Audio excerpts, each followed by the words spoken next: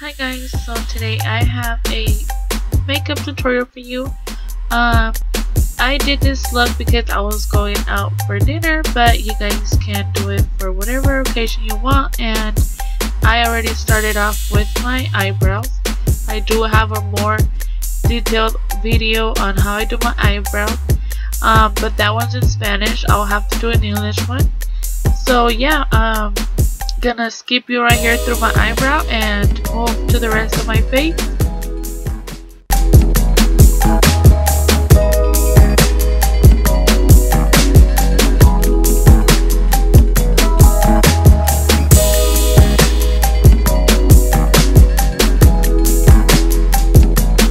So as usual, I'm gonna start off with my MAC Painterly Paint Pot, and that's gonna be acting as my base. And I'm gonna go ahead and apply this with the brush, then smooth it out with my finger, and make sure you apply it underneath and bring it all the way up to your brow bone.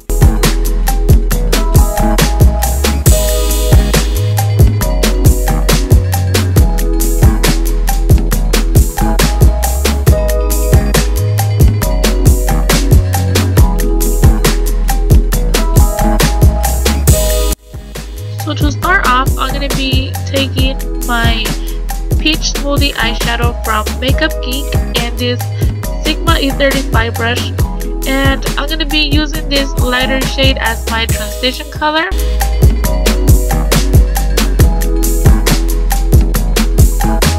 So in this case, I took my eyeshadow from MAC called Brown Script, and this is like an orangey brown. It has an orange undertone to it, so I'm applying that with the taper blending brush right on my crease, going back and forth, concentrating that on my outer part of the eye. Start off with little amounts of product, then start adding more color to it, because if you go right in with a lot of product, it's going to become a mess and it's going to be very hard for you to blend.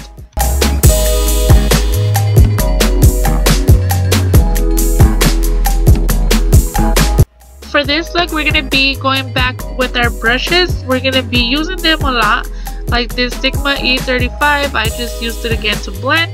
Then I go back to my taper blending brush to add more color and to shape that crease a little bit more. Just work that color. Make sure you apply it on the outer V as well, but we are going to be applying a darker shade in a minute.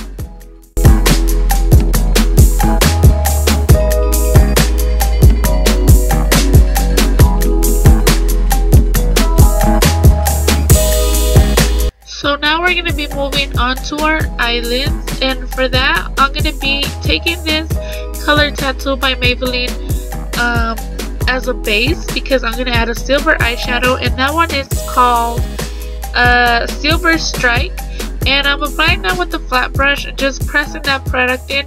This works so good for like when you need a primer or your eyeshadow to stay for a little bit longer. It really makes your eyeshadows pop more and stay there for a long time. So now I'm going to be taking this silver eyeshadow from my NYX palette. Let me look for it right here. I have it right here. It's called Blue Had Me a Hello, and it's this very beautiful silver. You can find this Wet&wild palettes at Walgreens. I do think they discontinued them because I haven't seen the same palette at Walgreens anymore.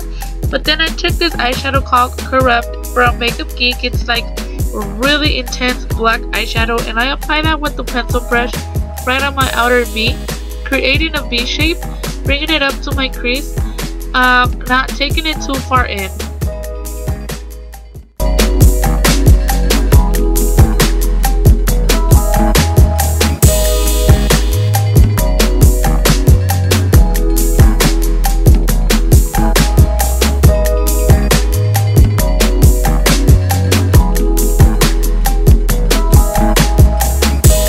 Again, that Sigma E35 brush, and I'm blending that black eyeshadow just so I won't have any harsh lines, and just blend a little bit, but I do add a little bit more of that brown script so it can look more blended.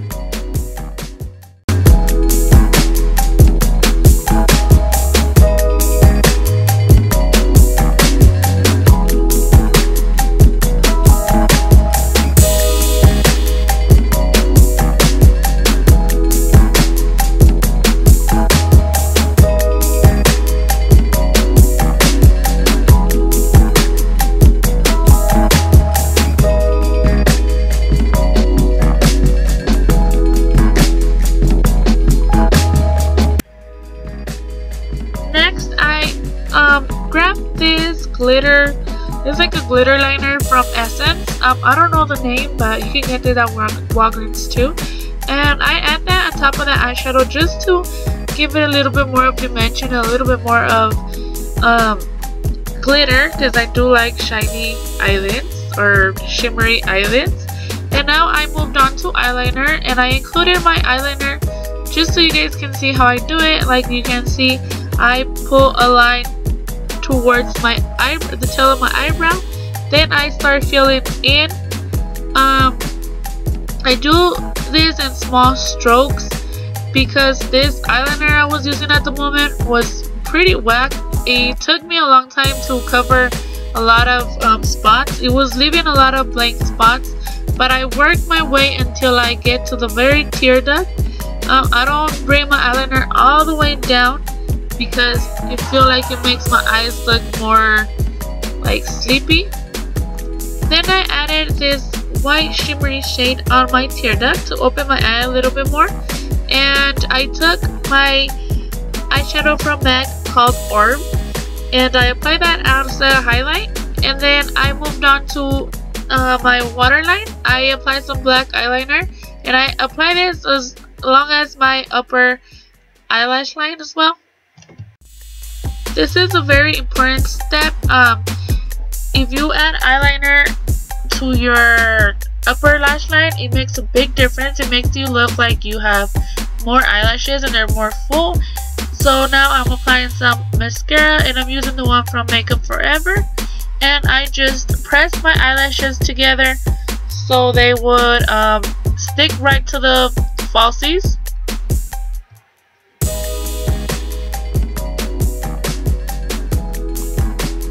So now I'm curling my eyelashes, and let me tell you girls, this eyelash curler sucks.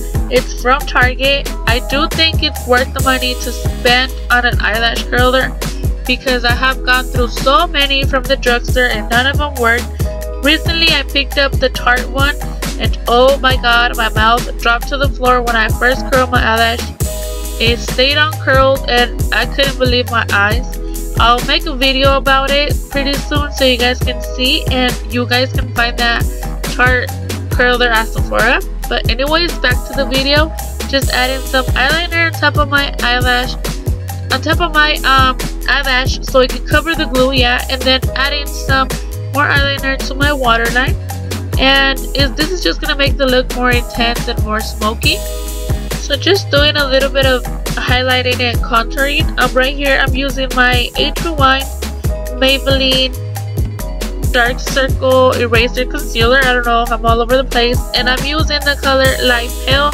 This has been one of my favorite concealers. I have used it more than my MAC Pro Longwear, which is crazy. You guys can find this at Walgreens and they're like $7. And I'm using this crown brush. It's a synthetic brush, and I like it because it helps to soak the excess product and it blends out really well.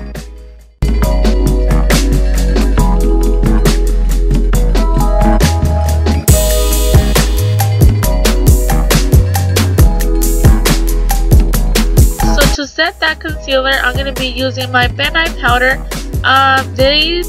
I've heard some rumors that Kim Kardashian uses this powder. I don't know. This is in shade Banana, which this shade actually works for darker complexions or darker skins.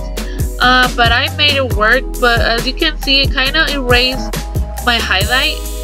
When you guys don't find a lighter powder or don't apply a lighter powder, it actually acts like you never did anything, because if it's a darker powder, it just turns that concealer into a darker shade. So it's pointless, but I'll do a more contour and highlight video soon. So now I'm just contouring my nose. This actually helps you because it makes you look like you have a smaller nose. And I did contour my cheeks and a little bit on my forehead. So now I moved on into blush, and I'm applying this Full of Joy by MAC. It's like a really frosty blush. So on my lip, I combined three things. The first one was the Jordanna Rock and Rose lip liner. Then I grabbed my MAC Myth lipstick. Then I took my Buxon lip gloss in Pretty Lady, and this has been my favorite lip combo.